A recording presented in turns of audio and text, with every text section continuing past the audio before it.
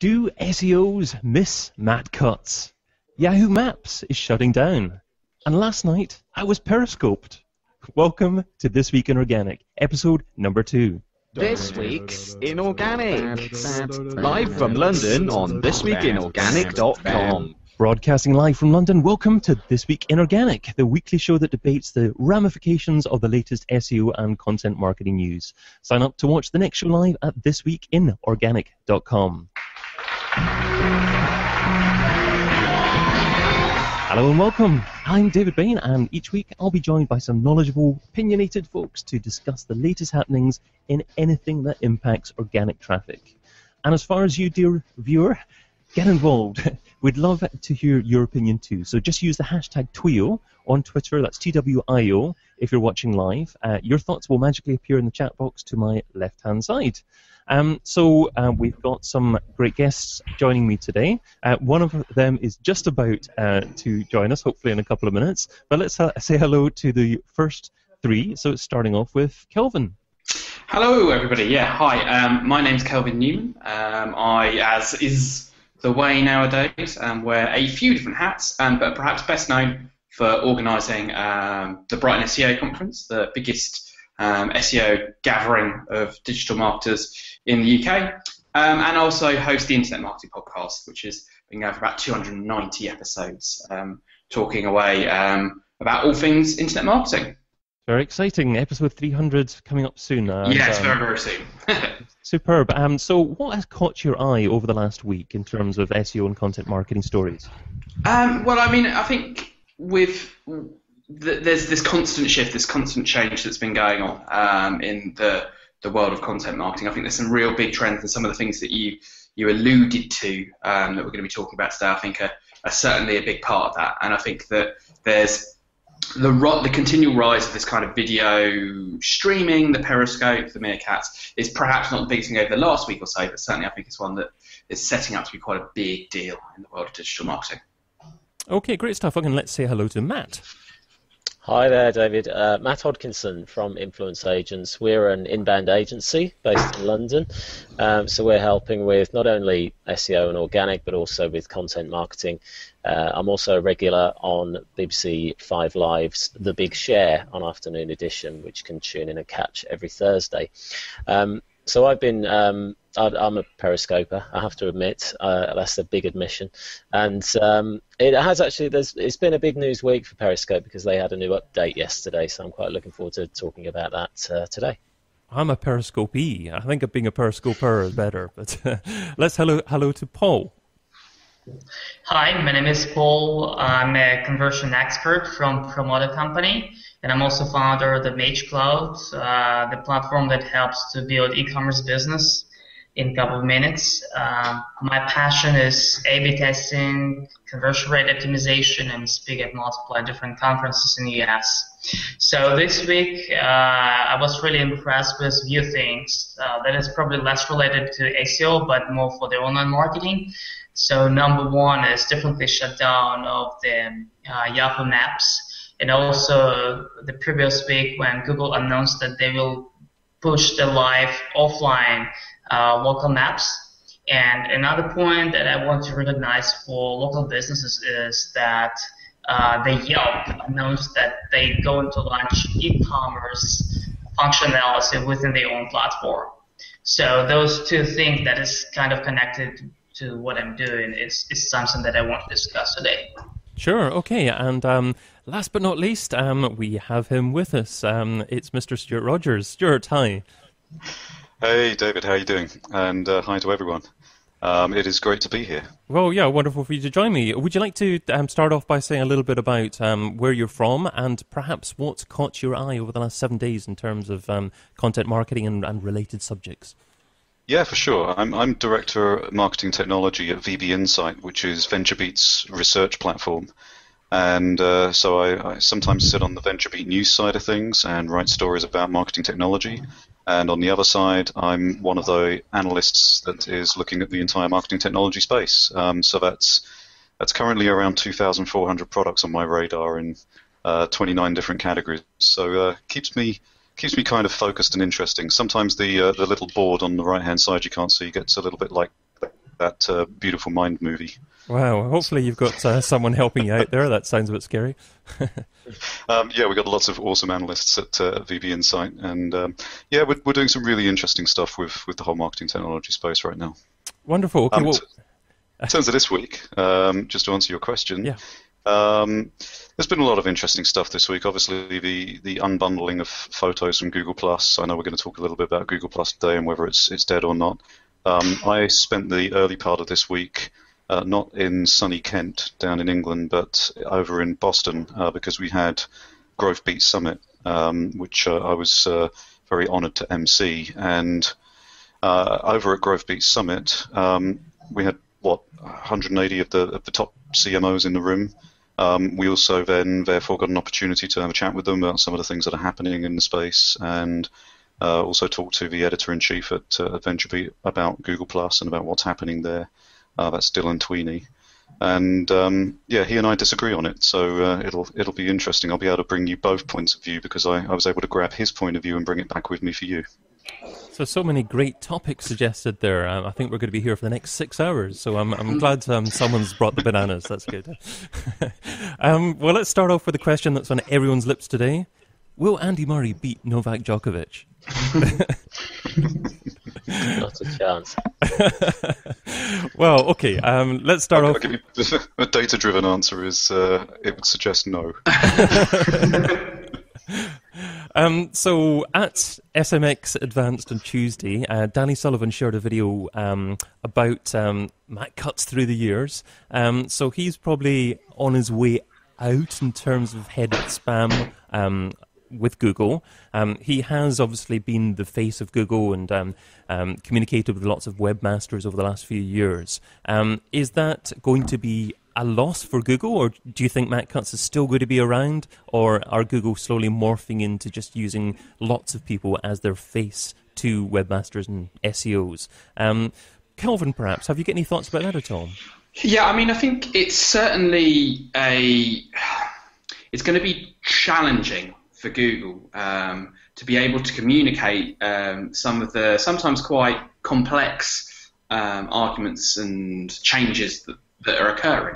And Matt Cutts, for all that people do criticise him, is a very good communicator. He has built this reputation up over a large number of years where he's really been this kind of calm, friendly face of what is essentially a large, huge team of people working on very complex problems and solving them in complex ways.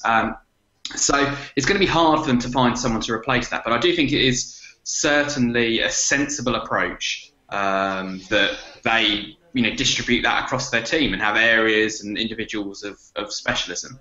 I don't envy the role that he's had to play for them as an organisation over the last couple of dozen years. And it doesn't surprise me that it might be something that he wouldn't want to do forever. So I can see the logic from his perspective. I can see the logic from Google's perspective. But certainly, I think it's going to be a hard pair of shoes to fill, and it's going to take quite a few people to do that, I would see. Yeah, it'll certainly be interesting to see what happens over the next couple of years or even the next few months or so. They have obviously had some people from Google Switzerland appearing on different webinars and helping out, but as you say, it's a big pair of shoes to actually fill there as well. Google, I think all SEOs have a little bit of a love-hate relationship with Google because they can offer such great value and a lot of traffic, obviously, to people's websites, but they're not necessarily the best communicators all the time in the world, and they don't necessarily make technology that is understood by the general public, possibly. I guess watch the space to see what happens. But there are lots of different things happening with Google at the moment. There's talk of another Panda update happening within the next 3 or 4 weeks at all. But Panda, of course, is at the moment a bit of a manual refresh rather than anything that's automated within their algorithm. Does anyone have any thoughts on whether or not Panda is likely to continue to be a bit of a manual input into Google's algorithm, or is this something that they might be able to automate at some point in the future?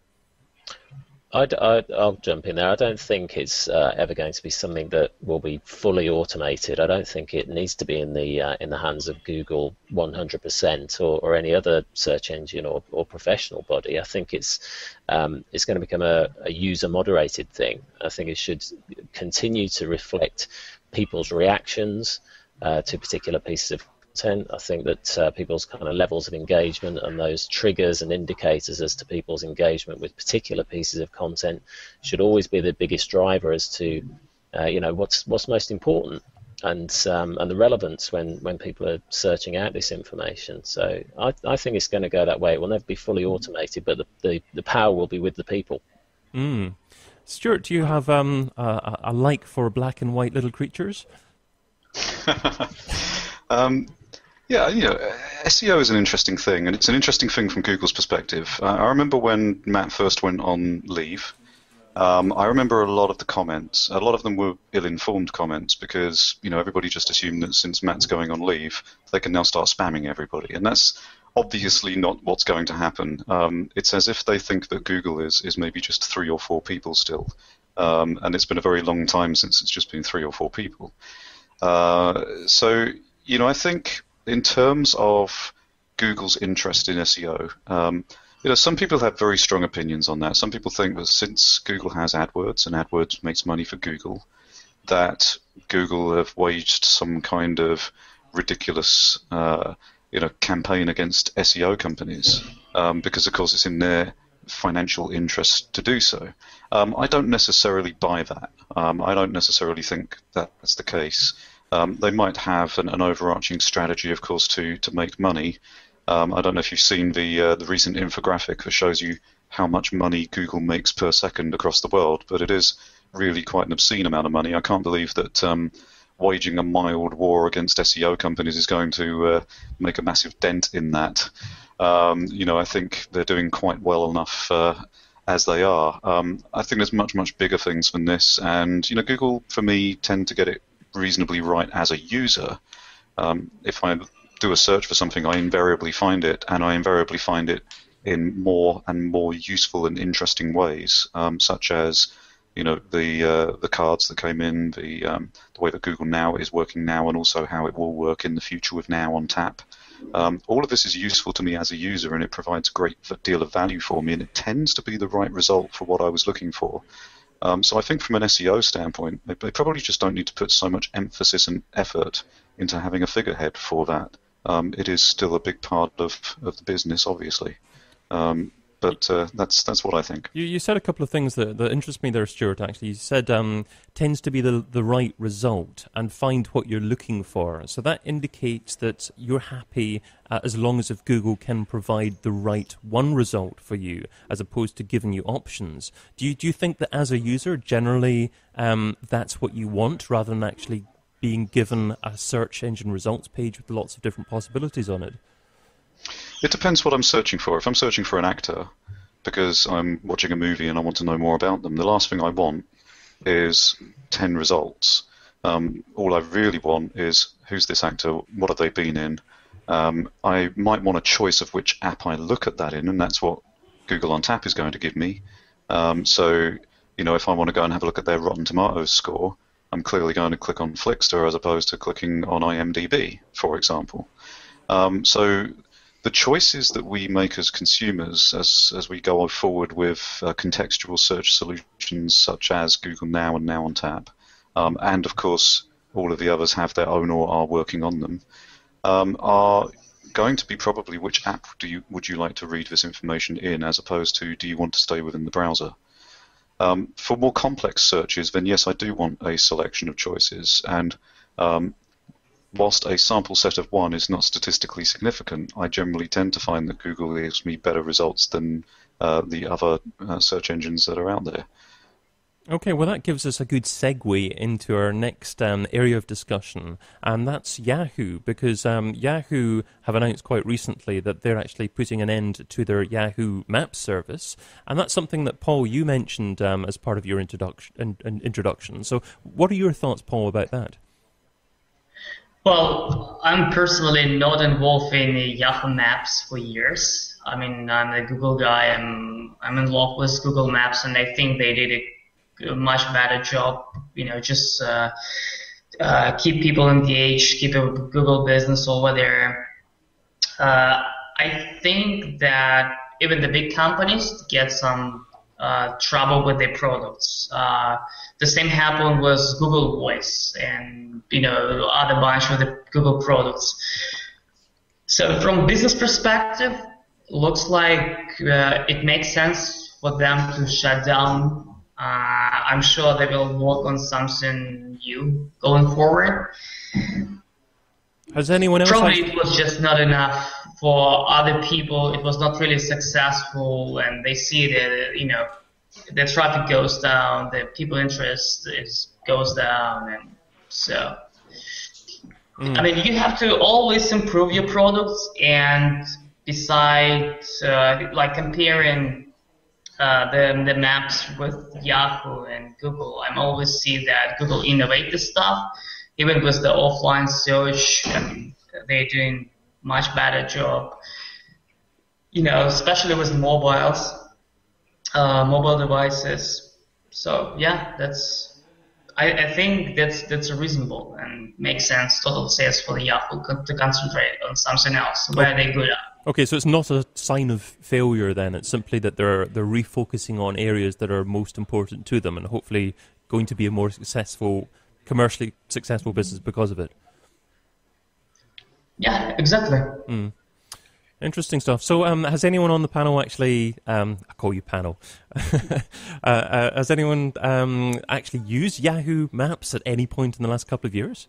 I've got to be honest, I'd kind of forgot that they even had that product, which is, always a little bit damning on that side of things. But it does seem a logical move. I think for Yahoo, their problem has always been too many things to think about. But it does seem strange that in light of their particular focus on mobile, that location, perhaps rather than maps, but location is so key to that. It does seem perhaps a little bit of a strange play from that perspective. It does, just when Apple are obviously moving significantly into maps themselves. And have we seen a play on maps from Facebook at all? I'm not sure if we have or not. Well, Facebook tried to get into maps in a different way with the check-in product, and what was quite interesting about Facebook check-ins was that it massively increased Foursquare's user base very shortly after its launch. So I don't think they did a particularly good job on that. I mean, my worry with Yahoo is this is not just a singular thing. This is not just we're closing down Yahoo Maps. You have to also take it into context with the rest of the announcements they made. Yahoo Pipes, which was effectively a predecessor to IFTTT, that is also being canned. They've killed off GeoPlanet and PlaceSpotter APIs. They've killed off Yahoo Music in France and Canada, Yahoo Movies in Spain, and got rid of the Philippines homepage. Yahoo TV has gone from UK, France, Germany, Spain, Italy, and Canada as well. Yahoo Autos has gone in certain local places. Yahoo Entertainment is going to close in Singapore in July, and it's kind of weird because this company was very, very bullish about personalized content, and yet they're pulling back and pulling back and pulling back all the time. And of course, don't forget they're also killing support for Yahoo Mail on the built-in Mail app for devices prior to iOS 5. So. And making some changes to the way contacts work. It's interesting, but Yahoo did close something like I've got to think of the figure now. Emil Protalewski wrote about this. I think it's 60 products and services in the last 2 years to narrow the focus of the company. Now they say narrow the focus, but there's lots of reasons why people might do that. One of them might be cost and resource. There's other great reasons, which might be that Yahoo is going to launch something incredible and all-encompassing very soon that replaces all of these. I tend to think it's more of a cost and resource move at this point until they actually convince me otherwise. Yeah, and I I'd say that they've realised perhaps that they're just so far behind their competitors on each of those kind of product verticals. You mentioned Facebook. The whole thing about check-in was, of course, about fueling the graph search and then generating enough information so that make that a worthwhile enterprise. I'm sure whether they've achieved it. But they're probably looking at the likes of Google, who are now looking at in-venue navigation as well as just your average kind of, your maps and your street view and everything else. So they've probably looked at the gap. They're looking at what it's going to take in terms of investment in development and money, and just realised that in several of those verticals, they're never really going to catch up without a massive spend. Well, you've all said that you haven't used Yahoo Maps at any point, certainly in the last couple of years at all. Let's broaden it a little bit and actually conduct a quick straw poll here and actually say, what was the last Yahoo product you used and how long ago was it? So, do you want to say quickly, Kelvin? I don't think I use any Yahoo products with any kind of frequency. I don't know if that's largely because I'm in the Apple ecosystem, so therefore, being Google and Apple, is there the place for the third there? But certainly, I can't think of anything. Certainly not in the last, at least 6 weeks, perhaps even 3 months. What about yourself, Matt? I think Yahoo Answers is probably the one that I've used on the most frequent basis, but even then, it's really not that frequent. I'm struggling to think of anything else, to be honest. Yeah. And what about Paul?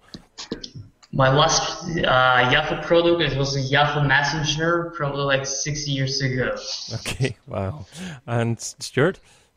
I have consumed some of my friends' photos on Flickr, and that's about it. Other than that, I haven't used anything from Yahoo in a very, very long time. That's incredible, yeah. I remember using a service called MyBloglog years ago, and they were bought by Yahoo, of course, and perhaps intermittently I've been forced to have to log into a Yahoo account to do something, but I certainly can't remember doing that in the last 2 years. So that maybe, it's a very small poll, but it maybe tells the story there. Okay, so that's the demise of Yahoo Maps. Another quick topic here. So let's move on to our top CMOs missing out and not being on Twitter, because there was an article published fairly recently that indicated that less than a third of top CMOs weren't on Twitter at all. Now, is this a big mistake on their part, or is it quite reasonable that CMOs of really top companies probably shouldn't be interacting that much on Twitter, and it doesn't necessarily indicate that they're not doing marketing correctly? Has anyone got any thoughts on that? I think it probably says more about Twitter than it does about the CMOs. I think from that perspective, there's a real interesting challenge that we talk about. Yahoo perhaps struggling there as well. I think Twitter, despite being very, very central to how I consume, the internet, the web, digital, it's having a real struggle at the moment of attracting and retaining its users. And I think it perhaps says more about Twitter's failure to convince these people that it's essential, rather than necessarily a failure on the part of the CMOs, perhaps. And do you think that Twitter's agreement with Google and appearing higher perhaps in their mind besides search results might make it more likely for these types of people to be using Twitter in the future? Well, I think a big part of that play of Twitter re-allowing Google access to their tweets on the scale at which Google would want is about attracting people to Twitter who aren't logged in users, people who they can then monetize. And there's so much content there, that seems like a very logical play.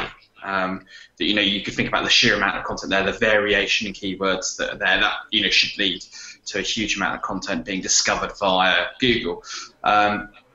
And I think perhaps is maybe testing the water for a closer relationship in the future. Certainly from some of the analysis that I've been reading, it seems to suggest that might be, a bit of a kind of, let's see if we can actually genuinely work together. Okay, I'd like to go to Paul now, actually, because Paul, you're very active as a conference speaker in the United States, but you're not that active on Twitter. Do you not really enjoy interacting on Twitter, or is that something that you're planning on doing a little bit more in the future? Okay, so I can tell you I'm quite active on Twitter as a brand.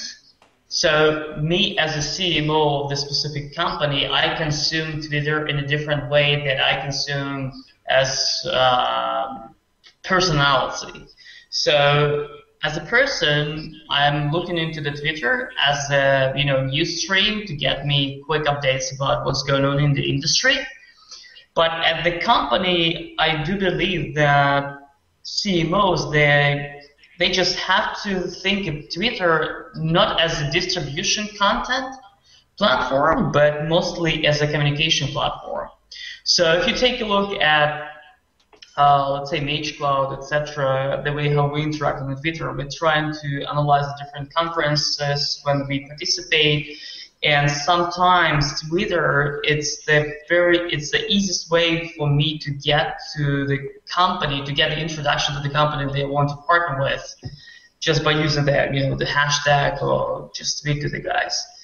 So when I consume the Twitter, I'm usually trying to search for the specific topic and then try to see what people are talking about that and just jump into the conversation. That's quite interesting, actually, because from what you're saying there, you are an active user of Twitter, but a lot of it is actually researching what's going on in your industry. So perhaps this survey that has been announced fairly recently about less than a third of CMOs actually being on Twitter, perhaps that's a little bit misleading. Maybe they are using Twitter, but they're using Twitter like that as a research tool rather than actually a tool to interact on and a network. Do you think that could be the case, Matt?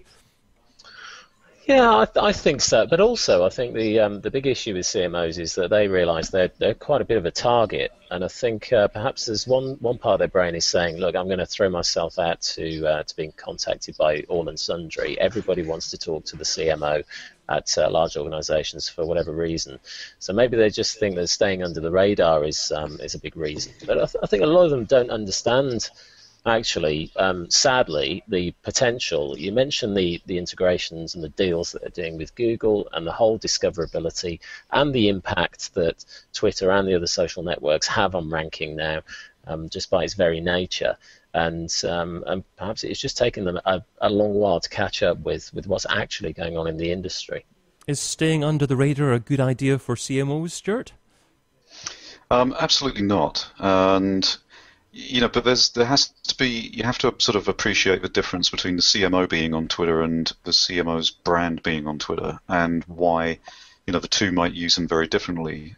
So, for example, I did a report on social media marketing recently, and we got some help from TechSifter's Discover Text technology. And with that, we grabbed 250,000 tweets from 1,600 brands over the course of 9 days to work out what these people actually did. My first thing that I found in that was that quite a lot of these brands don't actually tweet at all. So, for 1,600 top brands, and in 9 days, they didn't send out a single tweet. The ones that did tweet a lot were people like American Airlines, who did 8,000 tweets over the course of 9 days. And Comcast and Royal Dutch Airlines and Chevrolet and The Independent and British Airways and United. And you think, hang on, he's just listing airlines at this point. And it's true that the airlines really have managed to get it. And they're the ones that are engaging with people about lost bags, late flights, and all this sort of stuff. They're actually doing an incredibly good job of it. The vast majority, however, of the brands that are out there are actually just using Twitter as a broadcast channel. Especially, obviously, all of the news outlets, and there's no reason why that's a bad thing. News outlets probably should use Twitter as a broadcast channel, but the CMOs are missing out. I think a good example of a CMO that really gets it and understands, what's going on, is somebody like Mike Volpe of HubSpot. He's on Twitter. He uses it really well. He uses it to understand what his peers and other people are saying about his marketplace. He engages with people. He talks to people. Yes, he does a lot of broadcast, but he does a really good job on there. And that's the kind of thing that a CMO can get up to on Twitter and all other social networks, apart from even just the sheer understanding of how these things work. I mean, whenever a new social network comes about, I'm usually the first to jump on it just to figure out what it is, what it does, and how to use it. And it's no different in CEOs, by the way. I remember a report from CEOs that suggested that hardly any of them are on there, so much so that when Satya Nadella became the Microsoft CEO, his first tweet was, "First commitment as CEO, I won't wait 4 years between tweets," as a direct dig between him and all of the other CEOs. I think C-level generally needs to just get on Twitter and understand what it is and engage with people, because people are having conversations about you regardless of whether you're there or not. You might as well be there and control the conversation and have some engagement.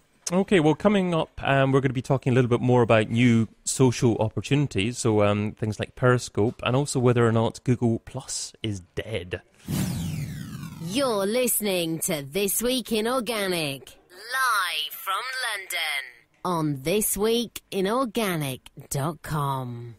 But first of all, I would like to give a big shout out to Tejas Gandhi. Tejas is known as the WP Chef, and you can find him over at learnwpforfree.com.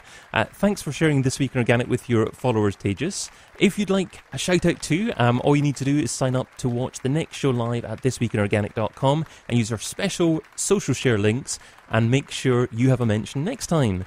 But let's move on to discussing other social opportunities, and in fact, let's start with Google Plus. So a Google exec came out this week and said, no, Google Plus is not dead.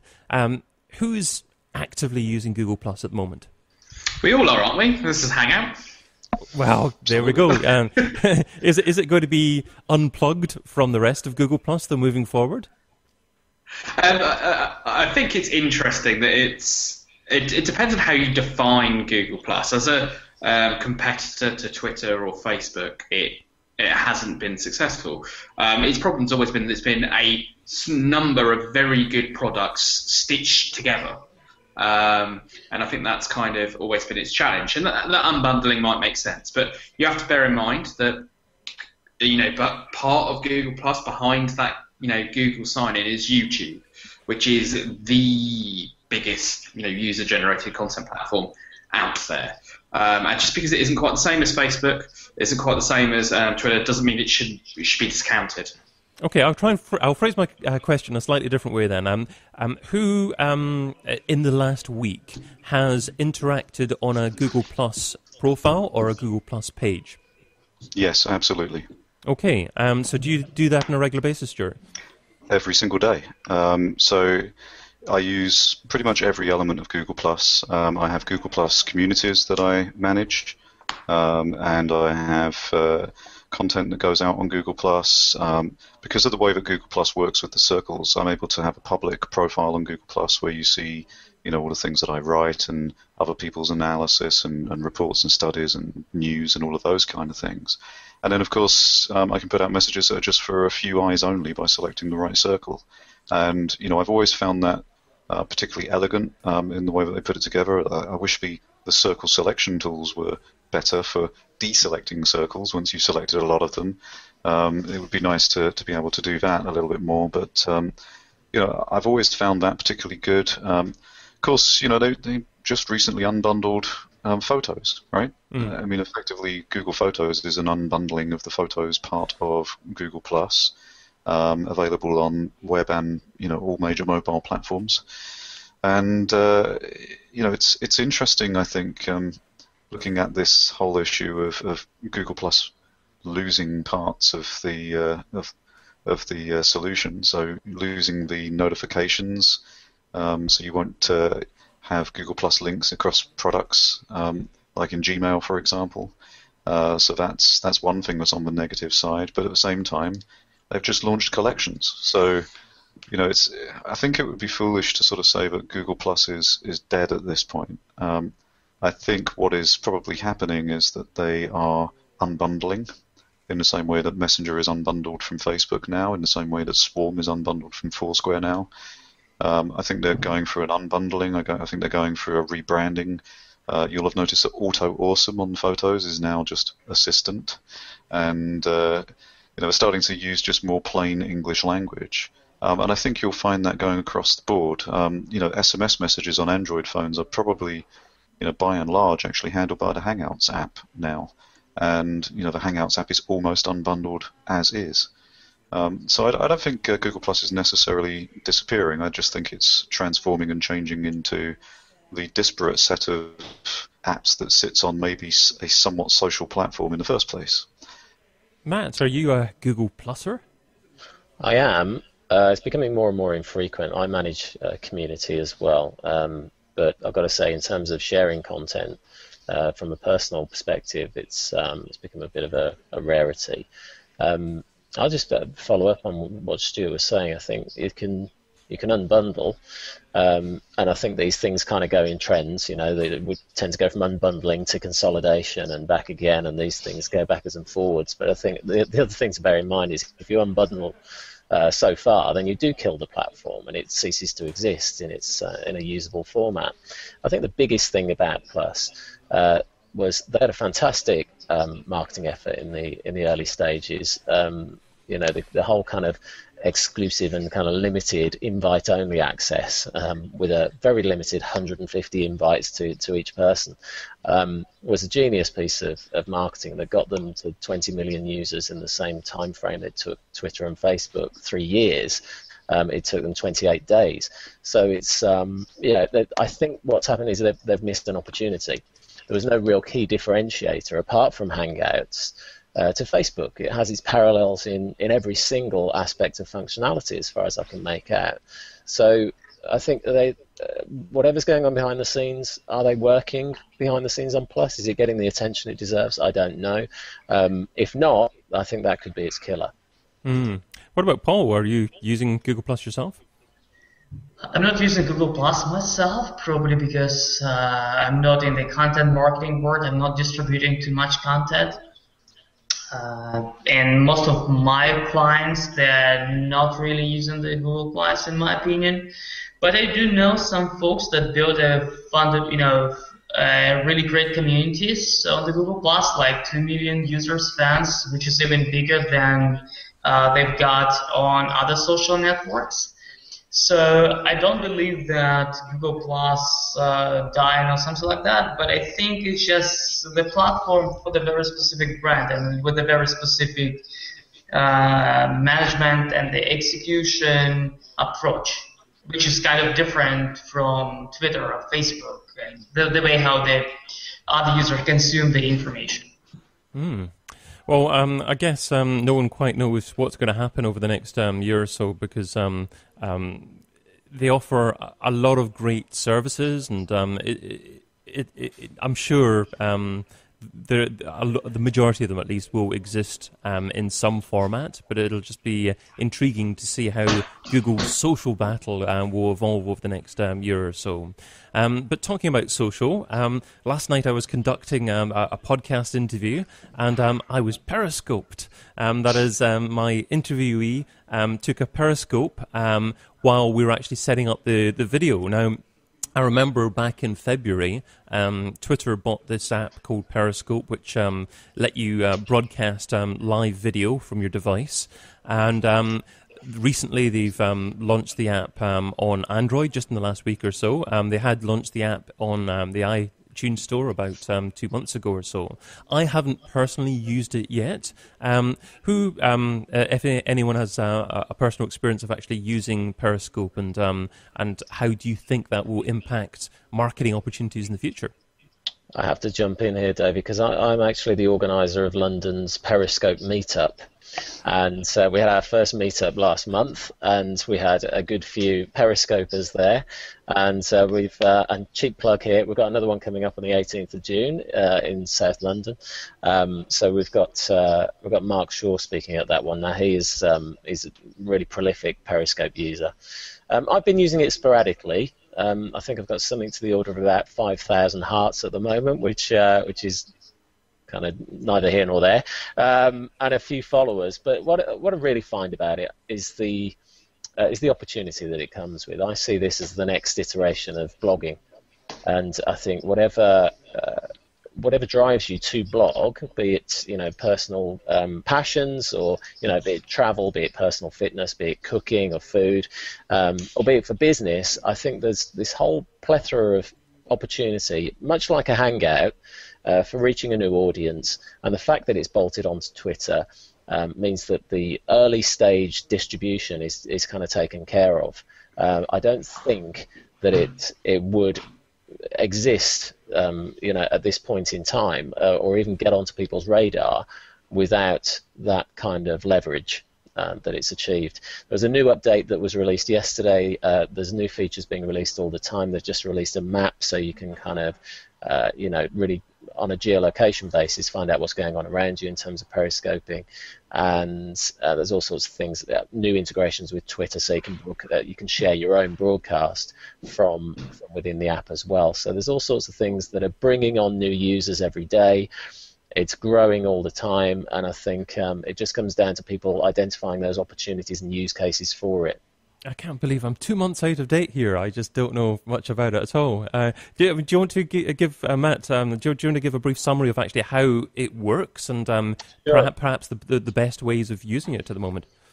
We could give a live demo here. I mean, this is the app here. We've got a whole list of broadcasts. These ones are kind of recorded and in my network, but I can literally go out to the world.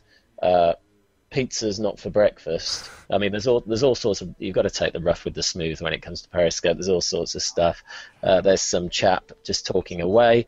On the left-hand side here, you'll see that people are passing their comments. One of the recent features that they released was that you can kind of tap on one of these and respond to someone's comment as well. So it's becoming conversational text-wise as well. And you'll see this stream of hearts going up the right-hand side, and that's effectively a like.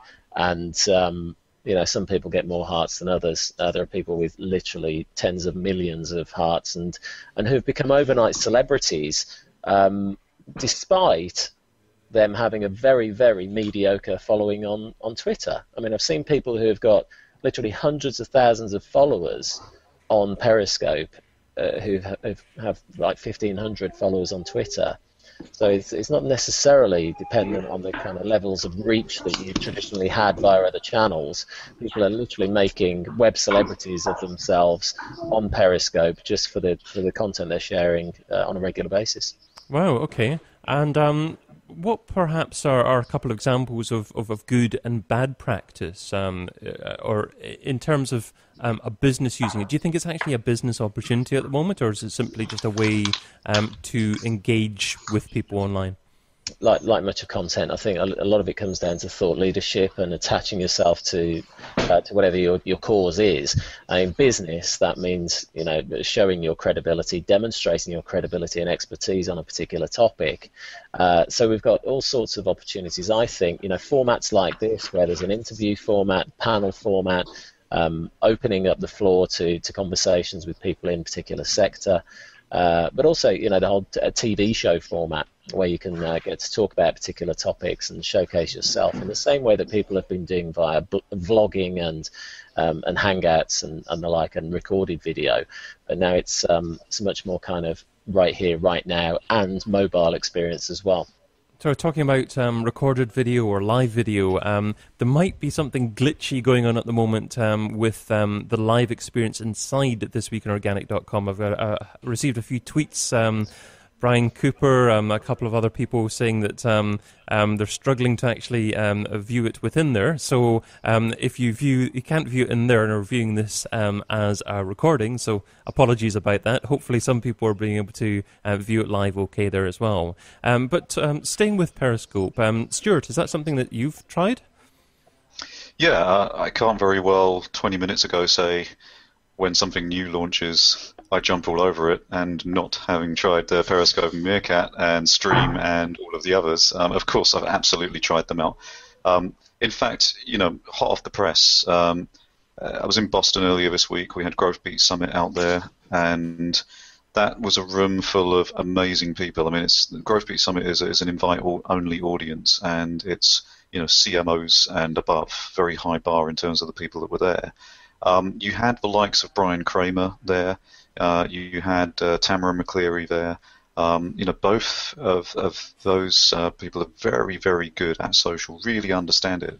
And whilst I've used Periscope, I've used Meerkat. Before Meerkat and Periscope launched on Android, there was another live streaming tool called Stream, and that for quite a long time was the only Android option that made any kind of sense. I'd recommend, people who don't like Periscope or Meerkat taking a look at Stream, because it's very smart, very nice. But before those, I didn't get an opportunity to try it myself because I needed it to be on Android, given that I don't like fruit-based phones. And I've tried it out. I like it. I like the experience. I've been able to use it for a kind of like a behind-the-scenes kind of gig, where you're showing people the people coming backstage to before they go out on the stage and all of that good stuff. But Tamara and Brian both did Meerkat and Periscope from the audience, showing the sessions that were going on. So, when you had people like Michael Williams, who is responsible for Grand Prix of America at Formula One, sitting there talking with Brian Kramer, you had Tamara McCleary putting that out live on Periscope and Meerkat simultaneously with two different devices. And the amount of buzz that generated online for the event and everybody that couldn't get there and who wanted to see, Michael Williams speak live was incredible. It absolutely blew up, and we ended up trending on Twitter, which, a lot of people say trending on Twitter, but what I mean by that is we trended on Twitter for all of Boston, and it was at the same time as quite a lot of pretty big news was hitting. So to be on the top 10 trends for all of Boston, and we didn't quite get into all of the United States, but a large part of that was thanks to the buzz that was generated from Periscope and Meerkat. Yeah, it does surprise me. I mean, our most recent conference, the Brighton SEO conference, was only a few weeks after South by Southwest. The amount of people who were watching streams of shaky footage of the talks that are occurring did surprise me. But if there's a demand for what people are sharing, then people will watch it. The problem is that there isn't this, although it's built upon Twitter, if what you're trying to share isn't interesting, it isn't appropriate to the format, then you're going to struggle. It's all very easy for people who already have a big social profile to get people to watch a couple of minutes of video. Trying to, as a brand, trying to promote your business, is there the audience there? That's a more tricky question because it can be a bit flaky. It's just it's not an enterprise solution at the moment. And for some brands who want that control, it's not, not appropriate. Yeah, you're absolutely right. And by the way, quick fanboy moment. Really love what you've done with Brighton SEO. So great job there. But I think my biggest issue with live streaming at the moment, I looked into this a little while back before the likes of Meerkat and Periscope, in fact, several years before then. And what I was looking at was a little hardware device called a Luxi, and it's spelt in a ridiculously strange way, so I'm not going to even attempt it. But the Luxi was quite interesting because it looked like one of those boom Bluetooth headsets. Right? It went in your ear, around your ear, and stuck out a little bit at the front. Like the original Bluetooth headsets did. But the bit that's sticking out at the front is a camera. And it connects via Bluetooth to your phone. And anytime you wanted to, you could capture and save the last 30 seconds of what you were looking at. So it was a way of capturing your life in 30-second chunks. And, the thing is that when you're using Meerkat and Periscope, you've got to hold your phone. And you might, if you're really, really lucky, you might have bought one of these stupendously amazing tiny little pieces of equipment, which turns into, a tripod for you to put your phone into, so that you've got a tripod with you in your pocket and it's no bigger than a key ring. So you might have bought one of those, but the fact is most people are just going to have a shaky cam in their hands. The problem with the Luxis, and the reason why it never took off, is how many people do you see walking around with Bluetooth headsets even, let alone a great big camera hanging off the side of their face? Until we fix the hardware problem and make live streaming a much, much easier thing to do, then it's going to struggle, I think, from a consumer standpoint. It's almost like we need to incorporate it into some sort of pair of glasses or something. Almost as if, some sort of pair of glasses. Yeah, absolutely. I should imagine that when they release what's happening with Google Glass version 2, probably October-ish, we might even get something around that. I think what might be interesting there is the kind of GoPro would be the people I would recommend to watch on there. They've done so well with the hardware side of things. It doesn't seem that far-fetched for them to be the main innovators there, and whether they'll be a bit like, I suppose, Fitbit, in that they do their one thing very, very well and then perhaps struggle to go beyond that, in the way that a Fitbit versus an Apple Watch is two very different things. But if you want a fitness tracker, you buy a Fitbit, don't you? So I'd imagine that, I would imagine GoPro would perhaps be the place I'd be looking for that software to come from, because they've got the hardware so right. Yeah, and I think you've really nailed it. GoPro is a very interesting company to watch. They're doing an awful lot of very interesting things. Of course, at I/O last week, they showed the great big GoPro rig for virtual reality recording, and there's the alternative GoPro version of that Robert Scoble was showing us all on Facebook, with the sort of little bobble of GoPros on the end of a stick.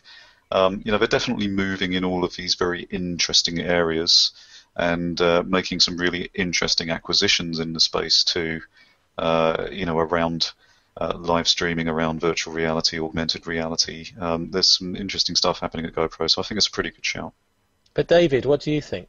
What do I think? Well, I think I'm still in this mode of I want to find out more about it, because I don't know massively, how Periscope works. One question in terms of that I've got is simply what happens in terms of live broadcast? Is it only available within the Periscope app, or is it broadcast as a live tweet as well, the fact that it's actually integrated with Twitter? Yeah, it's broadcast live via the Periscope app. You can watch it via the web at the moment as well, though you don't get the same level of interaction possible. You can't comment and hit the hearts either. So you're able to. So it gets shared via Twitter, so that external users who aren't necessarily connected with you can find it. Everything gets the Periscope hashtag attached to it, and then of course on your device as well, you've got the ability at the end of the broadcast to upload it to the Periscope servers. In fact, as of yesterday's update, that happens instantaneously, and people can play that back for up to 24 hours. You can also save your local broadcast, minus all of the comments and the hearts, to your local device, and therefore use it to upload to YouTube, Vimeo, Wistia, whatever it might be as well. So there's plenty of opportunity to be creating content that, yes, gets broadcast live and streamed, is available for 24 hours on the platform, but is also then available for you to upload to all the traditional recorded video means as well. It certainly sounds exciting, and it's certainly something that I want to use and perhaps actually integrate, maybe even into the show at some point.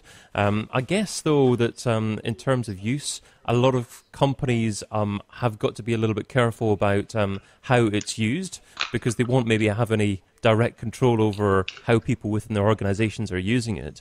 And it's probably a communication medium that has to be really informal and engaging and personality-driven. And surely there are probably some brands out there that are not going to be using it in the right way. They are going to be broadcasting, and that's going to be an exercise in negative publicity for a few people. It's going to come down to their social media policy, as usual, which they've been trying to nail for years. Yeah. So, and, at the end of the day, if you hire influencers, you have to take them as influencers, regardless of whether they influence in the right way or not. If you're hiring people because of the reach and influence that they have, you have to take the rough with the smooth. For example, Jeremy Clarkson. So, Paul, you're sitting quietly in the corner there. Are you a Periscoper at all? I'm not a Periscoper yet. I did try it on the last conference.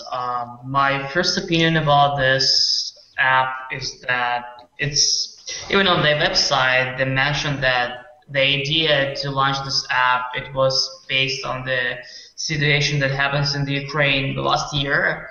So, and I think for this specific app, the impression to be in an emergency situation, and we all know that Twitter stream, people tweeted at any kind of emergency quite often, so that probably was the reason why they actually bought this app. But at the same time, the problem with the live streaming is, me personally, and I think a bunch of the other people, they want to see the content on my own time. So I'm not always will be on the live stream. I mean, it's still pretty good for events sports shows, good keynotes, that's probably great. But in my opinion, I don't think it will replace and be another vlog stuff. That's my personal. Certainly a lot happening. Well, I mean, we've covered an awful lot today, so that just about takes us up towards the end of this week's show. Just time, I reckon, for a single takeaway and some sharing of find out more details from our guests. So, starting off with Kelvin. Sorry, I misheard the question there. Sorry, that's the thing. So just repeat that. How would you summarise maybe the key takeaway for our listeners and viewers, and just what's your contact details if people would like to find out more about you? Yeah, so if anyone wants to find me, probably the easiest place is on Twitter, where my username is Kelvin Newman, all one word. I think probably the key lesson I've got from today is that there's always going to be new things launched. It's always worth having an experiment. But as we've seen with the folding in that Yahoo have done, is that there's always a danger that these products can be discontinued. So I think it's a kind of experiment, but understand that there's risks, i.e. the platform that you might build within that might be dependent on the whims of that larger company, which I think would be appropriate for a lot of these new technologies we've been talking about as well. Okay, so find out about how the technology works, but don't necessarily feel you have to jump on it and embrace it and spend a lot of time on it just now. Yeah, and don't build your business on someone else's platform. Yeah, absolutely. Matt, what would your key takeaway be here, and also some contact details for you as well? Sure. I'm going to stick with the Periscope theme and urge people just to try it out, see what they think of it. Yes, tune into other people's broadcasts, but do a bit of research as to who to follow first, because there's a lot of rubbish there. There's also some less salubrious broadcasters, but you can find some real gems. There are some real players out there making names for themselves on the right footing. If you want to get in touch with me, again, Twitter, I'm part of the _ brigade, so Matt_Hodkinson, you can reach me there. And Paul? Yeah, so my Twitter is Paul Ryazanov, the same one word. And from this conversation, it was quite interesting for me to know about the Yahoo stuff shutting down so many different things. It was definitely the new stuff for me. And the takeaway for other people, I would say there are a bunch of the things happens every single week, and just keep looking and see what the new technology brings to you and how you can use that for your own brand. And to the man who ran through the streets of Tunbridge to make it here on time, Stewart. Well, I've learned that public transport isn't necessarily as good as we would like to think it is. So that's the first thing I learned, because it nearly made me very late. But I think to reflect what everyone else has said in terms of trying something. I mean, that's really the journey of marketing, isn't it? Don't we, as marketers, try something, see if it works. If it works, we keep doing it. If it doesn't work, we throw it away and try something else. I mean, that's effectively conversion rate optimization. And whilst it isn't conversion rate optimization in the sense of putting something like Optimizely in and playing around with your website to see what changes improve things, it still is conversion rate optimization in the end. I remember back in the very early days of my sales career, optimizing what I was saying to people. And it was a very subtle change. The script said, say, who is the best person to talk to regarding this? And I changed it to, who other than yourself is the best person to talk to about this? And that small psychological change gave me around about a 400% increase in sales. And that's conversion rate optimization. Nothing has changed since those days, back when I had naturally brown hair, and nothing will probably change for another 200 years. And how do the viewers get in touch with you if they'd like to find out more? You can find me on Twitter at @TheRealSJR. That's the real SJR, just in case there's a fake SJR out there. Or just type my name spelled properly. That's Stewart, and Rogers is Rogers into Google, and you'll find me in the top sort of 8 or 9 of the 10 results. Don't put me in Bing because they don't like me that much. Wonderful. Okay, well, I'm David Bain, Head of Growth here at analyticsseo.com, and you can also catch me interviewing online marketing gurus over at digitalmarketingradio.com. Now, if you're watching this as a recording, remember to watch the next episode live. Head over to thisweekinorganic.com and sign up to watch the next show in real time. There was perhaps a little bit of a challenge with the live stream today. Hopefully some of you got it live, so if so, thanks for participating. And remember to continue sharing your thoughts using the hashtag TWIO on Twitter. So that's just the 4 letters, TWIO. So until next time, have a fantabulous weekend, and thank you all for joining us. Adios. Cheers, everyone. Thanks for being part of it. Thank you. See you. Thank you.